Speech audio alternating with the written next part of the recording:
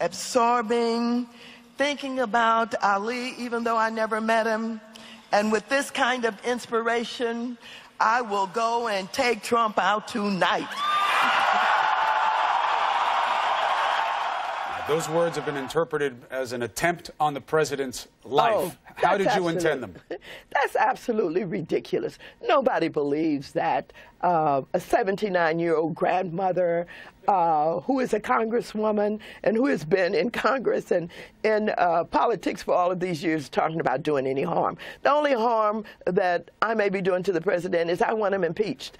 And those people who are so opposed to my leadership on impeachment are organizing the right wing, the white nationalists, the KKK. They've organized an effort to try and, of course, defeat me in my election coming up and to discredit me. Everybody knows that I'm on the front lines, not talking about any physical harm to anybody, but I am talking about impeachment, and I'm not going to stop. I believe this president is not worthy. I think that this president should not be representing our country. He has alienated our allies. He continues to lie day in and day out. He creates controversy. He can't get along with the members of Congress. He needs to be impeached. I want him impeached, and I'm going to continue my efforts to call for his impeachment. So when you were saying take him out, you were talking about your efforts to impeach him. Let me ask you something. Absolutely. Absolutely. Understood?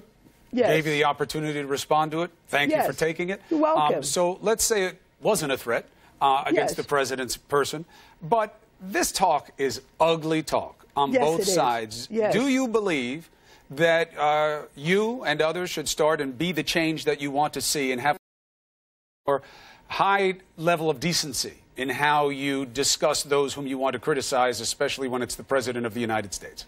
I think that I have been extremely responsible in laying out the case for why this president should be impeached. I know that the right wing, the white nationalists, all of those who are organized around this president do not like this. And people are not accustomed to a woman in particular, an African-American woman, taking this kind of leadership. How dare me challenge the President of the United States? But we have never witnessed a president who has been as irresponsible and as dangerous as this president.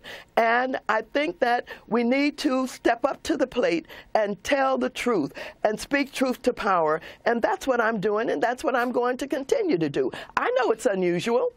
People haven't seen anything like this before, but I believe that for as long as I've been a member of Congress, a legislator, having worked in the California state legislature prior to come to Congress, that I have learned to accept responsibility. And I know that it seems controversial and it's unusual. People are so accustomed to politicians patting each other on the back and saying nice things about each other and hiding the truth and not letting people know how they really feel.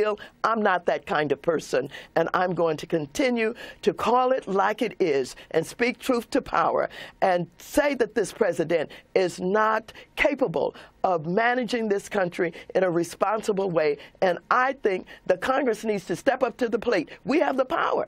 We have the power to determine whether or not constitutionally he has committed high crimes and misdemeanors. That's our decision to make.